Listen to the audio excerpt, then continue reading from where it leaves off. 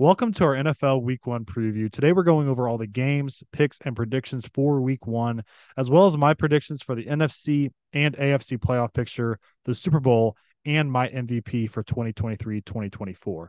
Before we get started, make sure to like, follow, and subscribe wherever you're listening or viewing at. Starting with the Ravens and the Texans, I have the Ravens winning this one. The Texans are in a whole rebuild over there. CJ Stroud is a guy to keep an eye on throughout the year and how he develops. But I have the Ravens week one. Lamar Jackson had a whole new contract, a whole new team around him. I like the Ravens in this one big. The Bengals and the Browns, I think the Bengals are the superior team. I like the Browns week one. I think they get off to a good start. Deshaun Watson, let's see if he can get back to where he was with Houston or if he's going to kind of just be a mid quarterback the rest of his career. We'll see. I think this year is a big step. He's got weapons around him to be successful. I like them week one against the Bengals. The Bengals, the biggest worry I have for them, and I'm really high on them. I think they're a top 5 Super Bowl contender. The Bengals secondary, they lost their 2 starting safeties that they've had the last couple of years, and I think that's really going to hurt them this year. We'll see how they kind of mend that hole there. The Vikings and the Buccaneers, another pretty self-explanatory one. I think the Buccaneers are going to be really bad this year. I think they're going to sit in somewhere in that 5-12, maybe 6-11 if they reach their ceiling. They obviously have weapons offensively with Mike Evans and Chris Godwin. Rashad White's their new back in the backfield. But Baker Mayfield has yet to prove that he can really lead a team. And so that's what I'm betting on him not doing again this year. I have the Vikings week one in this one, and I think the Vikings will regress this year as we see it play out. The Titans and the Saints is a sneaky must-watch game, in my opinion. The Titans are very interesting. Derrick Henry, obviously a top 3 running back in football. They got DeAndre Hopkins now over there as a number 1 wide receiver, but can Ryan Tannehill deliver them the ball and be good on that side of the ball? Defensively, I think they're going to be solid. The Saints have a really good defense, and in my opinion, an underrated offense. If Derek Carr can really connect with Olave as he develops, and let's say Michael Thomas comes back, they got Jamal Williams this offseason, add Kamara to the group in a couple weeks. I really like the Saints this year. This is a sneaky matchup. I like the Saints winning this one, though, but it could go either way. Panthers and the Falcons, another very interesting matchup to me. I like the Falcons to win this one, but the Panthers easily could pull this one out. I think I had the Panthers at 8-9 this year and the Falcons at 7-10. I like the Falcons at home in this one. You're going to see a trend. I like a lot of home teams this week. The Jaguars and the Colts, this is one of my away winners. I have the Jaguars winning on the road. Another pretty self-explanatory one. The Colts are kind of like the Texans in a complete rebuild, new quarterback. Anthony Richardson, just like CJ Stroud, must watch TV. Going to see how he develops throughout this year. Is he going to be elite as he climbed through the draft rankings this past offseason, or is he just going to kind of be a bust? We'll find out. Not after after this year, it's going to be a couple of years till we look back and make our final, analysis on what he is. But I like the Jaguars on this one. They have a very complete offense. The defense is young, but has potential, and I like them a lot, especially in that division. So I have the Jaguars on that one. The Niners and the Steelers, this is one of my 2 big upsets this week. I have the Steelers winning at home. I think I predicted the Steelers to be 10-7. I like the 49ers to win the NFC West over my Hawks, but I like the Steelers week one. You got to be bold. I'm going to be a little bit bold with that one. I like the Steelers at home. The Cardinals and the Commanders. This is one of the rare weeks where you can lock in a Commanders win. I don't see any way the Cardinals win this game unless Sam Howell just continues to turn the ball over. I like the Commanders in this one pretty easily. Raiders and Broncos. I like the Broncos at home as much as I like the Raiders this year. I like the Broncos at home to get a win to get their season started. They have to come out firing after what happened last year. Sean Payton obviously wants to get this team going right off the bat. I like the Broncos at home to pull that one out. Another road win for me is the Dolphins over the Chargers. I think the Dolphins defense is just a little bit better, and I could see the Chargers winning at home easily with that elite offense, firepower that they have. But the Dolphins have that same amount of firepower on the other side, if not more. So I like the Dolphins in this one. My biggest upset of the week is the Patriots over the Eagles. Now, a little spoiler, I have the Eagles going very, very far this season, but I'm going to start out with a banger. Like I said, in all of our lives this week, I've been saying this. We were very bold last year, and we were 60 games over 500 with our picks. Now, I also have to mention my picks are not the same as Zach's picks. So you can go check it out on Instagram to see the difference in our picks. And I'm going to keep track of record and everything like that all year. But back to the Patriots Eagles. I like the Patriots to win at home in this one. Again, I like the Eagles a lot this year. I think they're going to go very far. But let's go with a sneaky upset there. I got the Patriots over the Eagles.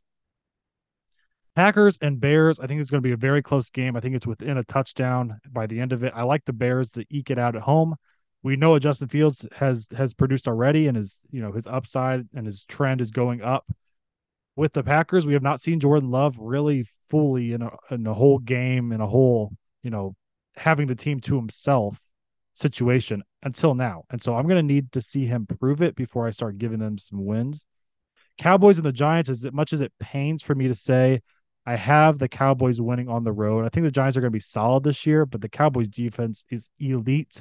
And offensively, adding Brandon Cooks is such an underrated addition. Tony Pollard has the reins by himself in the backfield now. CeeDee Lamb's obviously there, Dak Prescott. So I like the Cowboys in that one on Sunday Night Football. And I just realized I missed two games in the predictions here. My Seahawks over the Rams, pretty much a given there. Rams without Cooper Kupp, big loss there. But I like the Seahawks either way in that matchup. And I also just skipped over Thursday night because it is Thursday night, and I want to say this matchup for credibility reasons. If you guys look back and say, "Oh, he picked this team after they already won or whatever," so I am actually picking the Lions to beat the Chiefs. All week I said the Chiefs, but we got news today. Travis Kelce is officially out tonight. I like the Lions to win this one, and I think it's going to be within a touchdown. I think I predicted 31-24 as the final score. I think it's still going to be high scoring, even with Travis Kelce out. Both defenses have question marks, to say the least. I like the Lions Thursday Night Football to get a dub to start the season. Now, there's one game I haven't done yet, and that is Monday Night Football with the Bills and Jets. Besides, in my opinion, the Dolphins and Chargers is must-watch TV. This is the other one that has to be on everybody's radar. How is Aaron Rodgers going to perform with the Jets this year? How are the Bills going to come back after kind of being a disappointment when it comes to the playoffs these last couple of years? I like the Jets to split with the Bills this year, and I like them to win at home, each team winning at home. So when the Bills play in Buffalo against the Jets, I like the Bills to win there. So tonight or on Monday night, I like the Jets to win and get that done. Another close game. I want to say high scoring, but both defenses can really get after it too. So I like the Jets in that one. We can kind of go on to the playoff picture I have for the NFC and AFC, as well as my Super Bowl matchup, which I've waited to the last second to make this happen, um, or to kind of give it to you guys because I've been torn on what I want to do, especially in the AFC. The NFC is kind of narrowing it down to a couple teams. The AFC, there's like 8 teams deep, which is pretty remarkable. But again, with the game picks, before I give the playoff picture here, with the game picks, go check out Zach's picks on Instagram. He wasn't able to make this episode. I posted our picks and his picks. I'm going to be keeping track of our records all year to kind of compete with each other, but as well, I'll be keeping track of it on TikTok to help you guys with any picks further down the line. So make sure to go follow over there as well. Moving on to the NFC playoff picture with the number one seed and the best record in the NFC this year, I have the Philadelphia Eagles with the number one seed. I think Jalen Hurts is going to take another step forward. That defense is elite. They barely lost anything on that team, especially offensively. I really like the Eagles. They added to that running back room as well, getting DeAndre Swift and Rashad Penny. That's gonna pay off. I really believe so. So I like the Eagles to get the number one seed. The number two seed, it pains me to do this, but I think the San Francisco 49ers are going to get that number two seed. I think they're going to just eke out my Seattle Seahawks for that division by one, maybe even just one game. I was going to say maybe 2 games, but I think it literally might just be a 1 game difference between those two teams. A lot closer than what people think. I like the Niners with that 2 seed, 3 seed, winning the NFC North. I have the Detroit Lions, who have been one of the most trendy teams, one of the sexy picks this year to go far. I like them to win that division. And then the last division winner I have is the New Orleans Saints. I think they get that job done in the NFC South, and they might even be a 3 seed. I'm going to keep them at the 4, but they might even be a 3 seed when it comes to record because that division is very poor. The Falcons and Panthers could make some noise, but the Buccaneers aren't doing anything. Most likely, the Falcons and Panthers aren't going to do anything either. So I like the Saints as the 4 seed, but they could be even higher just because of the record. Now, when it comes to playoffs and then playing a Lions, a 49ers, Eagles, I don't think they really have that great of a shot. We'll see how they develop throughout the year. When it comes to the 3 wild card teams, number 5 seed, I like my Seattle Seahawks to get there. I really hope we can win the division this year. I think it's very possible, I should say, not likely, but very possible. But I'll play it safe and give us that 5 seed wild card. Number 6 seed, I have the Dallas Cowboys just slightly below the Seahawks. A little jab at Zach there. The 7th seed, I have the Minnesota Vikings making the playoffs. So I think it's a pretty, a given 7. I don't think that's a really shock to have any of those teams in the playoffs. Now in the AFC, it gets kind of interesting, especially when trying to rank these teams as well as some of the teams I'm going to leave out of the playoffs. Number 1, I have the Kansas City Chiefs. I didn't give them the respect they deserved last year. I think it's part of it. Part of it is because I just don't like them at all. But I am going to pay them their respect this year, and give them the number 1 seed. Number 2 seed for me, a sleeper, the AFC South champions, no matter what, in my opinion. The Jacksonville Jaguars are going to be that number 2 seed. Number 3, I think the Buffalo Bills repeat and win that division. I think they are the number 3 seed.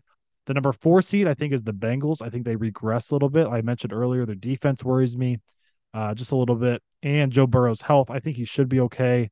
But with a stacked division they have now, the Browns have improved. The Ravens are better. The Steelers are better. I don't think they're going to be as elite when it comes to record. I think they're going to fall in at that 4 seed. My 5 seed is the New York Jets. I think they're going to be amazing this year, and they could very easily win that division. I like the Bills just to win it just a little bit over them, maybe by a game or two. I think I had the Jets 11-6, probably Bills at 12-5 situation. Jets is my number 5 seed. My number 6 is the Miami Dolphins. Now they could make a lot of noise in the playoffs. I don't have them going to the Super Bowl, but if you want to take like a sleeper to go to the Super Bowl, pick the Miami Dolphins, man. Elite offensively, underrated defensively. I just don't know if they have enough defensively to get there. And my number 7 seed is a team that I'm really high on, and I've been bragging about them a lot. I know their defense is sus, but their offense can be elite this year. And I like the Las Vegas Raiders to make the 7 seed. So that means no Steelers in the playoffs, no Ravens in the playoffs, no Broncos in the playoffs. I'm trying to think of anybody else I missed. No Patriots. 3 of the AFC East teams make it, in my opinion, with the Bills, Jets, and Dolphins. Who else am I missing? No Chargers. That's a big up or a big I don't know what word I'm looking for here. But with the Chargers not making the playoffs, kind of a big surprise, I guess you could say. Um, Not having them in there, but I like these 7 teams. Obviously, the Ravens could make it, the Chargers could make it. You could throw, like I said at the beginning, about 12 teams in this AFC picture, and you're going to upset somebody by leaving their favorite team off. So I'm going Chiefs, Jaguars, Bills, Bengals, Jets, Dolphins, Raiders as my 7, and the NFC Eagles, 49ers, Lions, Saints, Seahawks, Cowboys, Vikings. Now, with the Super Bowl out of the NFC, I think the Philadelphia Eagles will get there again. I have the Eagles going to the Super Bowl once again this year. And in the AFC, I don't think the Chiefs get there again. I just don't believe they can get there again. Jaguars, a sneaky choice, but I'm not picking them. Bills, I just don't know if they have enough defensively, and they still really haven't adjusted and added a whole lot to that run game. If James Cook comes out and cooks, then it's a whole different story. But I just don't think they have enough still, which is kind of a sucky situation because Josh Allen gets a lot of this blame, which I mean, they have weapons offensively with Stephon Diggs and Gabe Davis and Dawson Knox, but the running game is still not there. That they need to have both to be successful. My number 4 seed was the Bengals. I have mentioned many times during this episode, I don't think they have enough defensively as much as great as their offense is. I don't think they get there. I don't think the Raiders get there. And I don't think the Dolphins get there, even though they're a sneaky choice to pick. I have the New York Jets. And I know I'm hopping on that kind of bandwagon of like Aaron Rodgers is there, but they got Dalvin Cook now. and like all the weapons they have offensively. They were a top 7 defense last year, top 5 maybe, if I remember correctly. They are elite on both sides of the ball. Aaron Rodgers is so good. You can kind of just plop him in any organization. He's going to be successful. I like the New York Jets and the Philadelphia Eagles to meet in the Super Bowl. Hmm. And I've been thinking about who I have winning this matchup. And I think I'm going to lean towards the Eagles. If they get there, I don't see them losing 2 in a row. I like the Philadelphia Eagles to win the Super Bowl this year and transitioning right into my MVP pick. I have Jalen Hurts winning the MVP. So you guys have to let me know what you think on Instagram through our DMs, or if you know me personally, shoot me a text, whatever. But I have the Eagles and the Jets in the Super Bowl, with the Eagles winning the Super Bowl and Jalen Hurts as my MVP. So I don't know how you guys feel about that, but that wraps it up for our week 1 prediction picks preview episode. Obviously, we will be doing this every single week. We're going to be adding another college football one as well. We didn't do it this week, but we'll have one out next week for college football. Same concept as this one.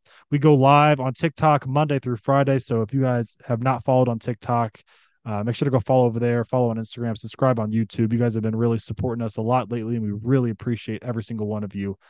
So best of luck this week with your picks, guys, and we will see you guys with a review of week 1 on Monday or Tuesday. Probably Tuesday, because I last year we did on Mondays, and I kind of want to wait till Tuesday because we always miss the Monday night football game. And with Monday night, especially this week being so must watch TV, that episode will be out on Tuesday. How about that? Episode out on Tuesday, reviewing everything that just happened, and then we'll look forward to the to week 2. So best of luck, guys, and we will see you guys on Tuesday.